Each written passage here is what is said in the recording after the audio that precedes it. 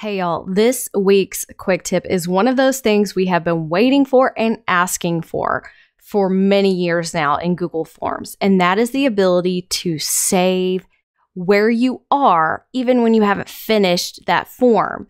And so once you have created that quiz in Google Forms, whether you're doing it separately or you're assigning it in Google Classroom, students will now be able to automatically save their responses for up to 30 days. And according to what I have seen, this feature works when you are logged in. And so you can see that I am logged in. And there's also this little icon out to the right next to my login that looks like a little cloud.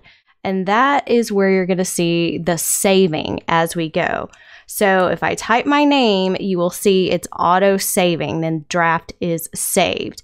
Now, if I close this, whether on purpose or on accident, and bring it back, it will show that the draft has been restored and it saved what I had answered so far in the quiz. So this is super easy.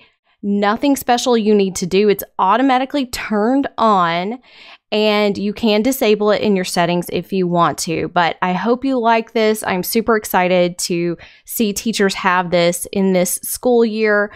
If you like this tip, ring the bell and subscribe so that you get notified when new tips come out each week. Bye, y'all.